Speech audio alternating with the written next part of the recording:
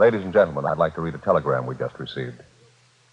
Final ballot tabulation shows Dragnet has won Michael Award for Best Radio and also for Best Television Mystery Program in 1952. 20,090 qualified members participated in nominations in final ballot.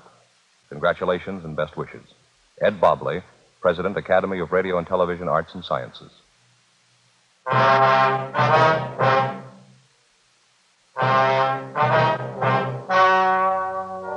The story you are about to hear is true. The names have been changed to protect the innocent. Fatima Cigarettes, best of all king-size cigarettes, brings you Dragnet on both radio and television.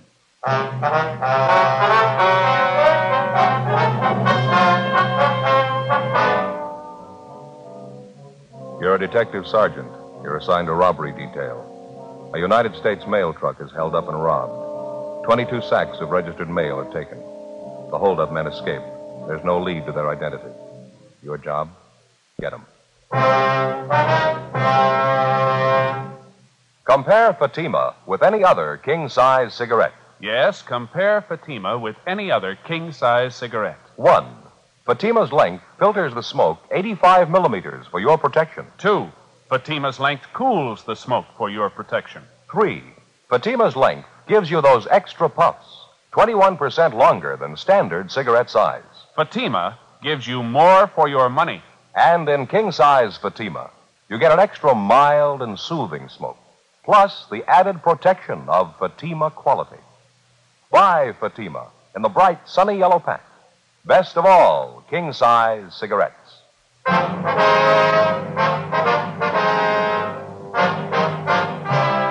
Dragnet, the documented drama of an actual crime. For the next 30 minutes, in cooperation with the Los Angeles Police Department, you will travel step by step on the side of the law through an actual case transcribed from official police files. From beginning to end, from crime to punishment, Dragnet is the story of your police force in action. It was Monday, August 4th. It was hot in Los Angeles. We were working the night watch out of robbery detail. My partner's Frank Smith. The boss is Captain Didion. My name's Friday. I was on the way back from communications, and it was 11:05 p.m. when I got to room 27A, the squad room. That's it. There wasn't anything else to do. One of them had a gun pressed right up against the back of my head. I didn't dare make a move. All right, Bud, take it easy. Joe? Nothing yet. The broadcast and the APB are out on him. How you feeling, Houston? Not bad. Still a little shaky. How about my partners, Frank and Adolph? Are they hurt bad? No, a couple of bad bumps in the head. They'll be all right by morning. Doctor's treating them now over at Georgia Street. Can we talk to them tonight? Doctor doesn't think it'd be a good idea. We can wait till morning. You look a little pale, Houston. You sure we can't get you something? No, I'll be all right. Still a little shaky, that's all. It's the worst scare I ever got in my life. Thought I was gone for sure. How about a glass of water? Yeah, okay, if you got it. You bet. You got a penny, Frank? Yeah. Okay.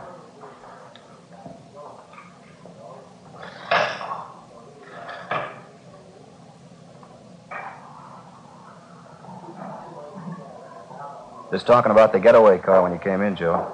Yeah. But Houston here is pretty sure he was right the first time. It was a dark blue sedan, late model. Mm-hmm. Any idea at all what make it was, Bud? I wouldn't like to say definitely. I don't want to mix you up. I got half an idea it was a GM car, maybe a Buick or an Olds. I can't say for sure, though. All right, here's your water. Oh. You didn't get a look at the license, huh? You sure of that, are you? No, I didn't see it at all. The whole thing went too fast for me. I appreciate this. I got it. Robbery, Smith. Yes, sir. Oh, yeah, Inspector. Mm-hmm. Yeah, I see. Yeah, we'll be here for a while. Yeah, 27A. Right, thank you. Goodbye. You got it. Post Inspector Joe. He's on his way over now. That's fine. Hey, Bud, when you started your run with that mail truck tonight, you have any inkling at all that there was something wrong? I don't think I get you, Sergeant. What do you mean? Well, did you happen to notice anyone suspicious hanging around the post office out by the loading platform, maybe? No, buddy. How about on your way to the Union Station? You notice any cars following your mail truck there? No, if they were, I think I'd have noticed it. I usually keep an eye out when we're making a run. It's a habit I got into, I guess. How long you been driving a mail truck, Bud? About 5 years. I've only been handling the registered mail the last couple of months, so. Did your truck leave the post office on schedule tonight? Yeah, right on the dot. We followed the other trucks out. You see, the trucks that pick up the ordinary mail, they leave first, and then our truck leaves right after them. We only handle registered stuff. I see. The same routine tonight, no different. And you were the driver of the truck, that right, Bud? Yeah, that's all I do is drive. Frank's a clerk, Adolph's the guard. That's regulations. On trucks that handle just the straight mail, the driver's the only one aboard. Registered mail trucks got to have 3 men, the driver, the clerk, and the guard. Yeah, we know. You usually drive the same route from the post office to the Union Station, do you? Yeah, we go the same way every night. Straight down Temple Street. Turn right and go down Ferguson to Alameda. Then over Alameda to Union Station. Make the pickup or the delivery, and then we come back same way to the post office. And that's the route you followed tonight, huh? Yes, sir. That's it. Only we didn't make it back this time. I'd like to make sure we got this straight now, Bud. Do you mind checking us out on exactly what happened from the time you got to the Union Station? No, I don't mind. Well, try to relax if you can. Just take your time. Try to remember everything, will you? Say, would you mind very much if I called my wife first? I know I'm going to be late getting home. I don't want her to worry. You bet. Go right ahead, Bud. What's your number? I'll dial it. Thanks. It's Pleasant 29321. Okay. You got a family, Bud? Yeah, 3 kids. Mother-in-law, too. She lives with us. Here you are, Bud. Oh, thanks. Lorraine? Oh, hi, Mother. Did I get you out of bed? No, nothing's wrong. I just called to say I'd be a little late tonight. I didn't want Lorraine to worry. No place? No, I'm not in a bar. Why do you have to say things like that? If that's the way you feel all right, just tell Lorraine, will you? Hello? Mother-in-law, you never get off your back.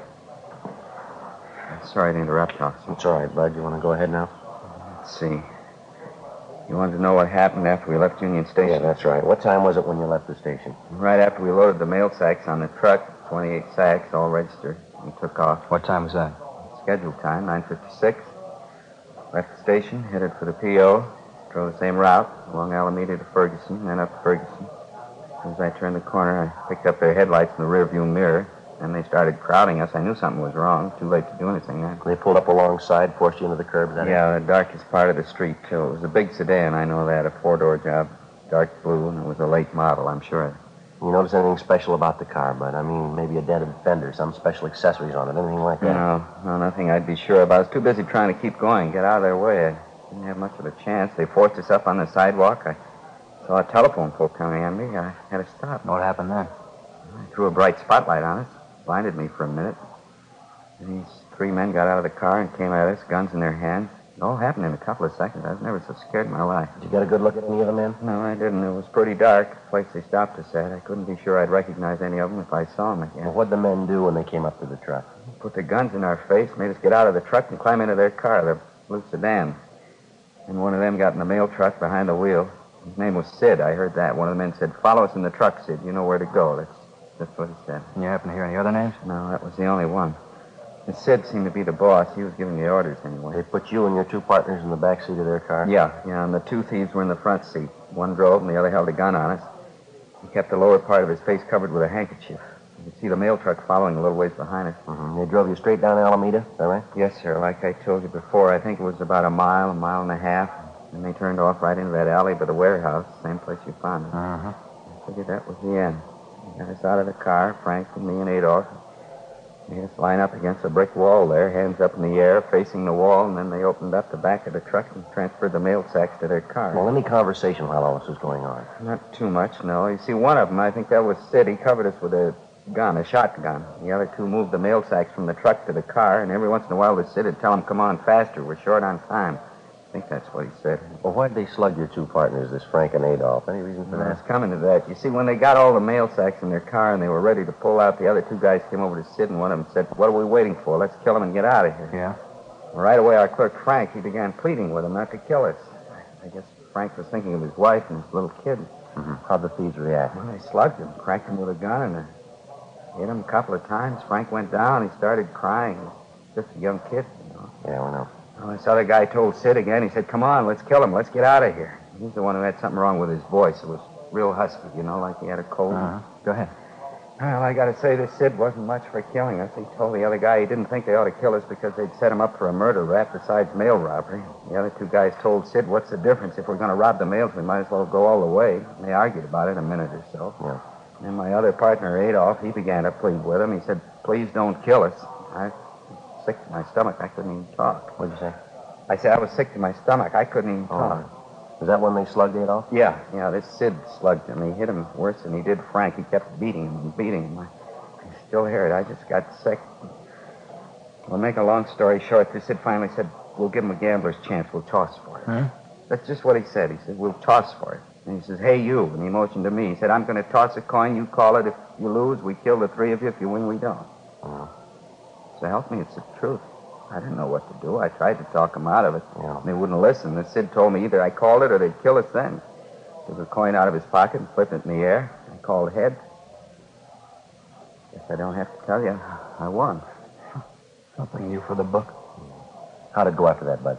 Tied up the three of us and drove off in their car. About 15 minutes later, that night watchman found us and called you fellas. You know the rest. And you're sure you wouldn't be able to identify any of the hold-up men if you saw them again? No. You're real sure? No, their general build, that's the only thing I'm sure of. This fella Sid was tall on the thin side, about 45, 50 years old. The other two were fairly short, stocky. Like I told you, that one fella's voice, deep and husky. I think I'd know him if I heard him talk again. Excuse me a minute. Robbery Friday. Yeah, Walt. How's it going? Uh-huh. Yeah, not much doubt. All right. Fine. Yeah, fine. The getaway car, they just found it. Where, Joe? Up in Elysian Park, just off Riverside. What about the mail sacks? They find them, too? Yeah, every one of them. Empty.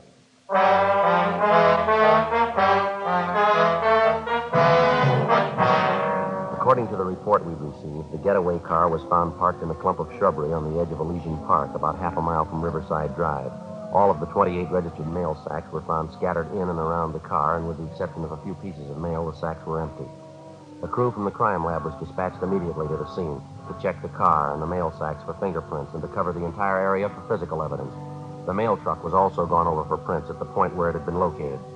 The officers at the scene, Sergeants Bitteroff and Gonzalez, continued the investigation on their end.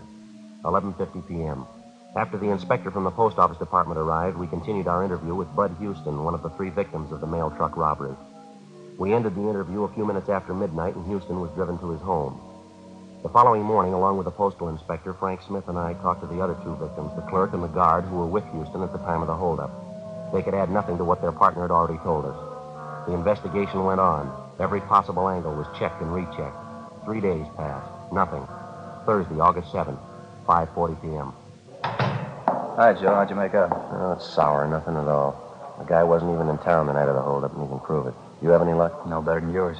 I might just as well have taken the day off for all the good we did. Nothing from the stats office, huh? No. Last one we asked for won't be ready till tomorrow. It's getting a little embarrassing, Joe. We got them checking practically every robbery card they've got. M.O. description, only a few of them come close.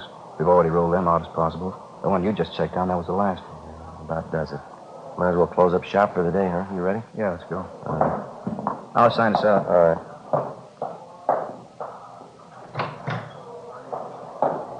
Okay, Joe.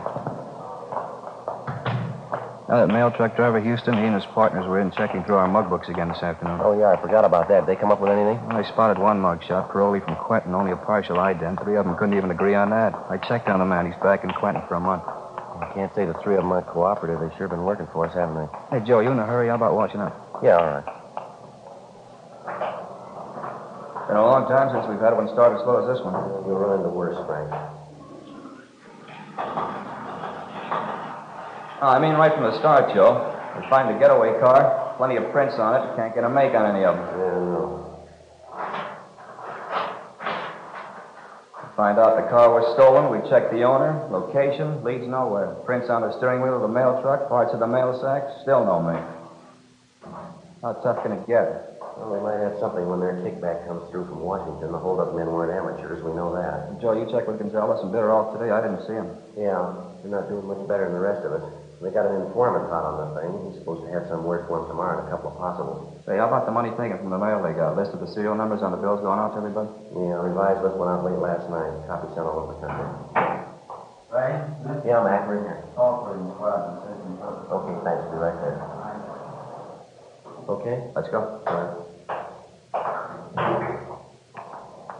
Hope this call means something, Joe. Wouldn't mind going late tonight. What do you mean? My sister-in-law, Florence, she's having me and the wife over for dinner, some kind of fancy pork dish. What's the matter with that? She never cooks anything until it's done. She likes things raw. Oh, that's so? Imagine what that roast pork's going to be like. We'll all end up with trichinosis. Yeah. Go ahead. Mac? Which one, Mac? 1, 2, Joe. Thank you. Friday talking. Yeah. Oh, yeah, John. Mm-hmm. You sure checked. Okay, fine. About 20 minutes. 20 minutes, yeah. Right, thank you. Anything, Joe? Wilshire detectives. They got a petty theft suspect out there now named Cecil Grant. Picked him up this morning. What about him? Well, he had a $20 bill on him stuffed down in the corner of his pocket. Yeah? They checked out the serial number. It's on the list. 6:05 p.m., Frank and I got in the car and drove out to Wilshire Station, where we double-checked the serial numbers on the $20 bill taken from the petty theft suspect, Cecil Grant. It checked out. The officers at Wilshire Division had already made a run on Grant through R&I, but outside of one other arrest for petty theft, he had no further criminal record. His fingerprints had been checked, but they failed to tie in. The suspect was taken from his cell to the interrogation room, where Bill and I questioned him. He talked a lot, but he didn't say much. Well, now, look, there ain't any reason to get mad. We can settle this thing without a big rhubarb. No reason to get mad. 28 sacks of U.S. mail, mister. A couple of men slugged till they couldn't stand up. We figure that's a good reason. All right. I know. Why bring your troubles to me? That wasn't, You got a piece of the loot, a $20 bill. You had it in your pocket. You admit it's yours. All right, so what? The holdup's still fresh. It ties you in close, Cecil. You're warm enough for us. What do you mean? What are you getting at? You don't need me to explain it. You got a piece of the loot. You say the bill must have been in your pocket for at least a day. That's right. Then it's a good chance you were in contact with the thieves. Either that or you're one of them. I'm not. You know that. Couldn't have been there. I got an alibi. Now, face it, Grant. You're not going to alibi that $20 bill. Now, how about it? I don't know. I told you I don't know. If it's not your job, you better check us out, Cecil. Robbing the U.S. mail. I think you know what that gets you. I don't know. Money was in my pocket. I just don't know. 25 years, 30, maybe 35. If you're not in, why fool with it? How about it, Cecil? I'm not in. You know that. Then what about the 20? What about it? Well, this is the way it happened. Guy owed me a 20. Owed it to me for 6 months, maybe more. Tuesday came around, paid off. Gave me that bill you got. This last Tuesday? That's right. Thought it was funny, but he's a nice guy. I didn't want to make trouble. How do you mean? Well, when he paid me the 20 back, he said, well, look, the bill isn't phony, but don't let it out for a couple of days. Bill's okay, but just sit on it, maybe a week or two. That's just what he told me. Who was it? Where did we find him? Well, he's a nice guy, friend. I don't want to make trouble. It's already made. Now, what about it? Johnny Carter, 380 Nashville Avenue, apartment 2.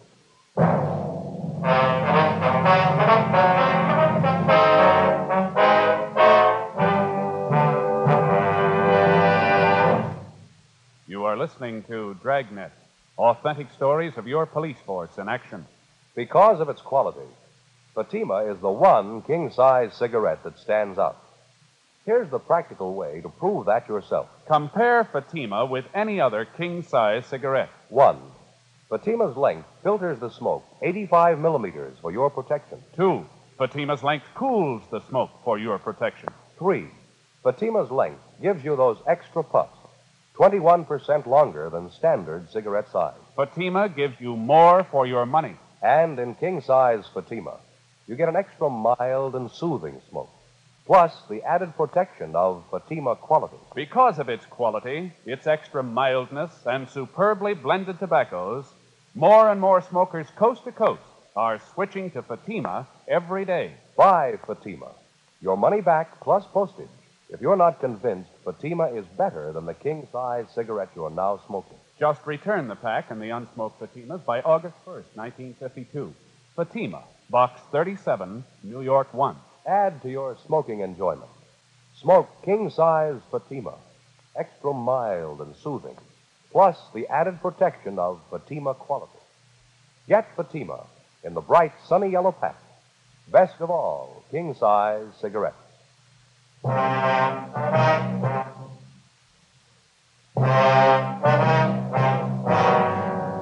August 7th, Thursday, 6:55 p.m. We called R&I, but they had no make on the name John Carter. My partner, Frank Smith, and I left Wilshire Division and headed out to check on the address given us by the theft suspect, Cecil Grant. The 300 block on Nashville Avenue was in West Hollywood, just below Melrose. Number 380 was an aging two-story apartment house. The architecture was old Spanish, a relic of the mid-20s. The name John Carter appeared on one of the mailboxes, but when we rang, there was no answer. We contacted the apartment manager, and he told us John Carter worked at night at a downtown garage. Along with the manager, we went up to the second floor and checked through the suspect's apartment. We found nothing to indicate that he'd taken part in the mail holdup. After a routine interview with the manager, we got the name and address of the garage where Carter was employed, and we left. 8:23 p.m. We pulled up and parked half a block away from Carter's place of employment, an all-night service garage on South Figueroa. Frank waited in the car, and I headed up the block alone toward the garage. In the event Carter was one of the mail truck holdup men, there was a possibility his two Confederates might be employed at the same place he was. If this was the case, we didn't want to tip him off.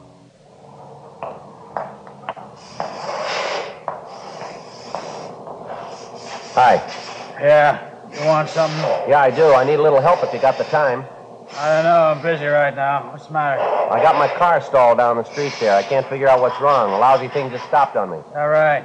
Check the gas tank? Yeah, nothing as simple as that. I got almost a full tank. Well, I hate to bother you. You think you could come down and take a look at it? It's not far, just a half a block down the street. I'm pretty busy. You can see that. I don't know. Sure appreciate it if you give it a look. I'm not much of a mechanic myself. Probably something real small. My car's almost new. I don't know. Just a minute. All right, that's going to have to do. It's 2.5 service charge. I have to leave the garage. I guess you know that. Okay, that's all right with me. I got to get that car started. You pay in advance. We've had too many hassles on this before. Okay. There you go. Okay. Just down the street, you said? Yeah, down this way. Okay. I don't know what happened to the lousy thing. It just quit on me. Nice night. What'd you do, pound on the gas pedal, flood the carburetor? No, I don't think so. I kept trying the starter when the thing quit on me. There's an automatic choke on the car, though. Maybe that had flooded. I don't know. A half a block now. Which one's your car? Straight ahead there, the gray sedan. Oh, yeah. This one right here. Okay, get the hood open. Well, never mind that, mister. Just get in the car. All right, Frank. Oh, what's this? Police officer, this is our identification. Get in the car. What's the matter? What is it? Come on, in the car. Hey, what's the pitch? What's it all about? Your name, John Carter, address 380 Nashville Avenue? I don't know what you're talking about. Is that your name and address? All right, it is. What about it? Get him behind you. Help him, Frank. Yeah. All right, that's good. What are you trying to pull? What's this about? U.S. mail robbery, Carter. I want to talk to you downtown. I don't know anything about any mail robbery. What are you talking about? Nothing to worry over. If you're cleared, you'll be back on the job in an hour. Well, why pick me? I work at garage. It's my bread and butter. Why don't you go ahead and arrest the newsboy down corner? Same thing. No, there's a big difference. Yeah, you name it. A $20 bill. 9:05 p.m. After checking with the garage manager to make sure none of his employees were possible accomplices of Carter's, we drove the suspect back to the city hall, took him to the interrogation room, and started to question him. In the space of an hour and a half, he gave us 3 alibis, supposedly accounting for his whereabouts the night of the mail truck robbery. In the same period of time, we checked out each of the 3 alibis by phone calls. Every one of them was alive. The questioning went on. 11:30, midnight, 12:30 a.m. We sent out for coffee. 1 a.m., 1:30. We stayed on it. 2 o'clock, 2:30, 3 a.m. It was like any other interrogation. It's a lot tougher to keep asking the questions than to answer them. We were as tired as the suspect, but he had one big advantage. We had to keep pressing, and we couldn't afford to show our fatigue. All he had to do was to say no and refuse to answer the questions. At a few minutes before 5 a.m., we called a halt to the interrogation, but not before we gained a point. Apparently, by a slip of the tongue, Carter gave us the name of the girl he was keeping company with and also her place of employment. After we booked Carter on suspicion of 211 PC, and after we picked up 2 hours' sleep, we located the girlfriend, a Grace Nelson, at her place of employment, a telegraph office at Alpine and South Flower. All I know is I met John about 3 months ago. His family's from Cedar Rapids, same as mine. There's nothing wrong with John I know of. You know any of his friends, Miss Nelson, any of the people he has dealings with? Not personally, I don't. Heard him talk about some, though. Why, what's the matter? Do you remember any of the names, Miss Nelson? Let's see. He's always talking about Sid. I don't know his last name, though. Don't know where you'd find him. And then there's Sammy. Don't remember his last name either. Met Sammy once, but I don't know where he stays. You notice anything unusual about Mr. Carter the last week or so, ma'am? I mean, anything peculiar, anything out of the ordinary? Anything peculiar? No, I don't think so. John's been just as nice as ever to me. I like him very much. Matter of fact, he's been nicer than he's ever been. How do you mean, miss? Well, for my birthday, last Wednesday. Yeah. Well, he was so sweet about it. Really sweet. He gave me $400. Gave it to me in cash. Told me to go out and buy what I wanted. Wouldn't you say that's sweet? Have you any of that money left, Miss Nelson? Why, yes, of course I have. See, right here in my purse. See, right there. More than half of it.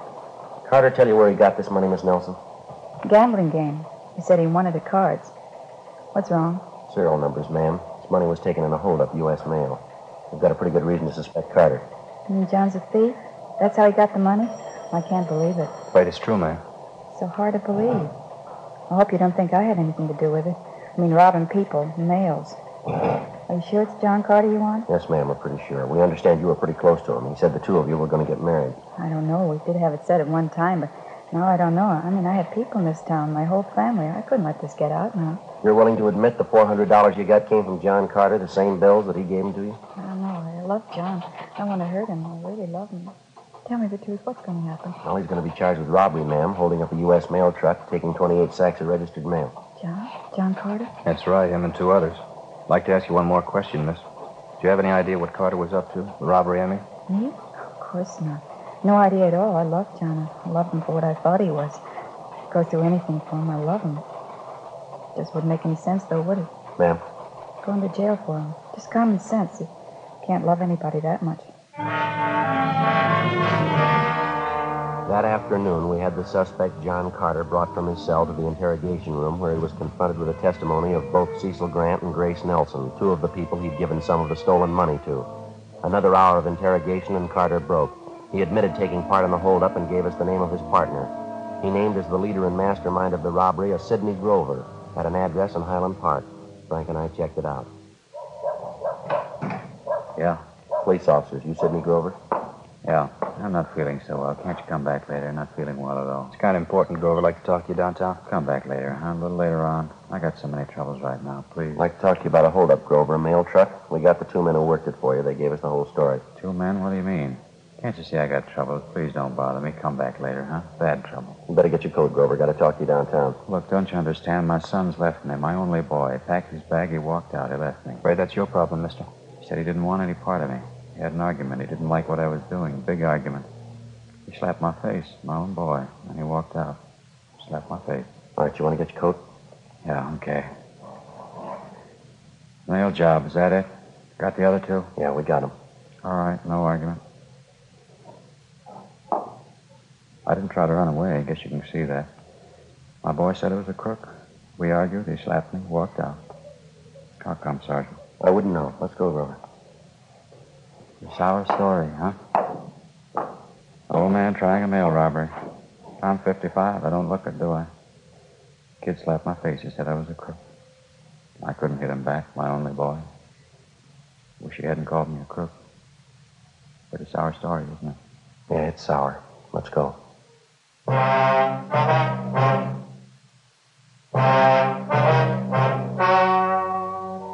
story you have just heard was true. The names were changed to protect the innocent. On November 29th, trial was held in Superior Court, City and County of Los Angeles, State of California. In a moment, the results of that trial. Now, here is our star, Jack Webb. Thank you, George Fenneman. Friends, there's one thing I'd like you to remember the next time you buy cigarettes. Fatimas give you more for your money. That's because no other king-size cigarette can match Fatima quality, and because Fatima is 21% longer than standard cigarette size. That added length means that Fatima's extra mild and soothing smoke is cooled and filtered for your protection. Get a pack tomorrow and compare them with the cigarettes you've been smoking. Fatima, best of all king-size cigarettes.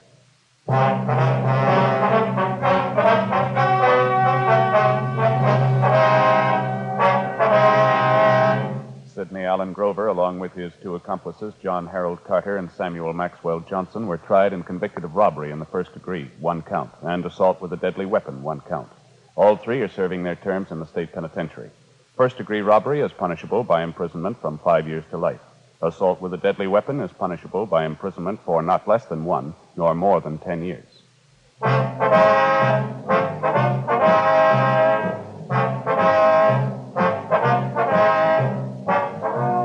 You have just heard Dragnet, a series of authentic cases from official files. Technical advice comes from the Office of Chief of Police W.H. Parker, Los Angeles Police Department. Technical advisors, Captain Jack Donahoe, Sergeant Marty Wynn, Sergeant Vance Brasher. Heard tonight were Herb Ellis, Vic Perrin, Inga Hollis. Script by Jim Moser. Music by Walter Schumann. Hal Gibney speaking. Fatima Cigarettes, best of all king-size cigarettes, has brought you Dragnet, transcribed from Los Angeles.